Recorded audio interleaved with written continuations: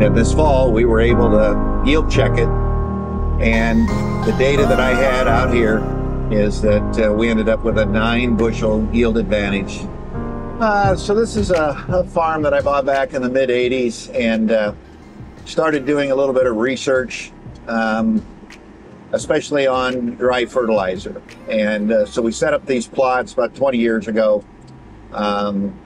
We've got 60 feet without P&K, and then we've got 60 feet with P&K, and 60 feet without, and 60 feet with. And so what we were looking for was the yield advantage to using phosphorus and potassium. And I guess to kind of summarize, I struggled to get an economic response to surface applied phosphorus and potassium. And so let's say I'd use $100 worth of P&K. I'd struggle to get $50 worth of corn, even if corn was $5 a bushel. And then when we go to soybeans, we put $50 down on this plot, and then we'd yield check it. And I was lucky to get $35 worth of soybeans. And so I really questioned, was there an economic advantage to phosphorus and potassium? And we started kind of investigating the concept of stratification. If I surface apply the P&K, does it make its way down into the soil profile? And so essentially I was putting P&K above the roots instead of putting the P&K in the root zone. So we came out here in a flat black area, marked it, and I soil tested by the inch. So we put the probe on the tailgate of the truck, cut it up into 8 chunks, put it into 8 different bags, sent it off to the lab, and sure enough, all of the phosphorus and potassium that I had surface applied over the last 20 years was still on the surface. It hadn't even moved more than an inch. And so we had about 50% of the nutrients that were in that 8-inch profile. 50% of them were in the top 2 inches. And we were starving for nutrients down in the root zone, and we had a surplus in the top couple inches. So then my question was, well, what happens if we incorporate that 20 years worth of surface applied P&K?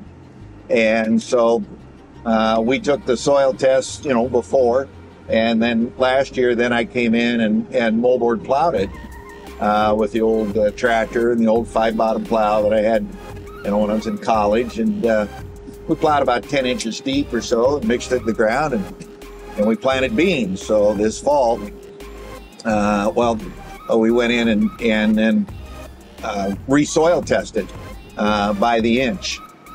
And you betcha, the moldboard plow had done a nice job of incorporating the P and the K. And so we had moved the nutrients down into about the 5 to 6 inch, 7 inch area. And but still down at the 8-inch area, the nutrient level really didn't change much using the moldboard plow. I should have drove a little faster, and I could have maybe completely flipped that soil profile upside down, but I didn't. I just kind of stood it vertically, and then we did some tillage. So to incorporating 20 years worth of phosphorus and potassium into the root zone by using a moldboard plow. Now, how much of the 9 bushel came from the tillage? How much of it came from the de-stratification of the phosphorus, potassium? I can't answer that question. But I do know that the P&K grows better crops when it's in the root zone instead of being above the root zone. They'd always told me that P&K doesn't move, but phosphorus moves about 1 inch, potassium about 2 inches. And they're exactly right. The earthworms don't eat this stuff and then burrow a hole in the soil and then poop it out somewhere. It just doesn't go down. So stratification is a naturally occurring event on this planet. Plants have been growing for billions of years, and they suck nutrients out of the ground, bring them to the top, and then the plant dies, and then those nutrients are left on the surface. So we found out a 9-bushel advantage to destratifying P&K with a moldboard plow.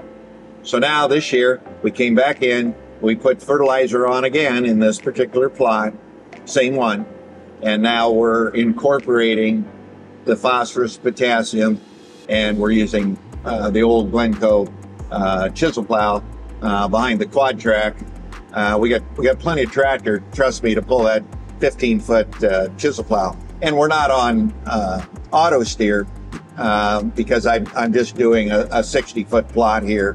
And so I guess what I'm looking to find out, we put, I think it was $150 worth of P&K on this fall in this particular plot.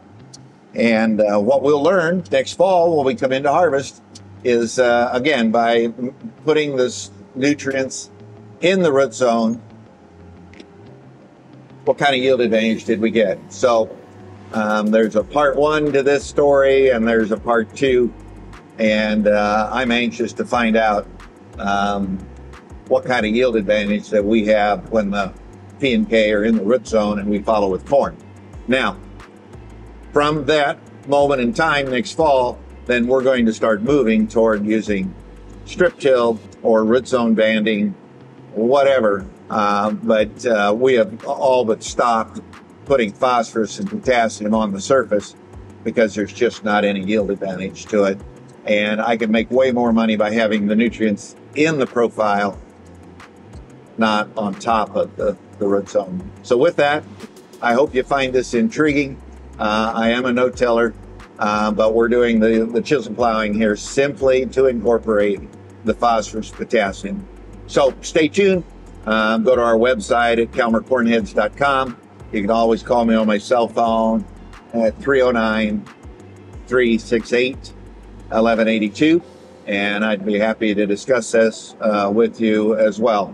But it's something I've learned the hard way over 20 years worth of studying phosphorus, potassium. So with that, I hope you have a great year and stay safe. Thank you.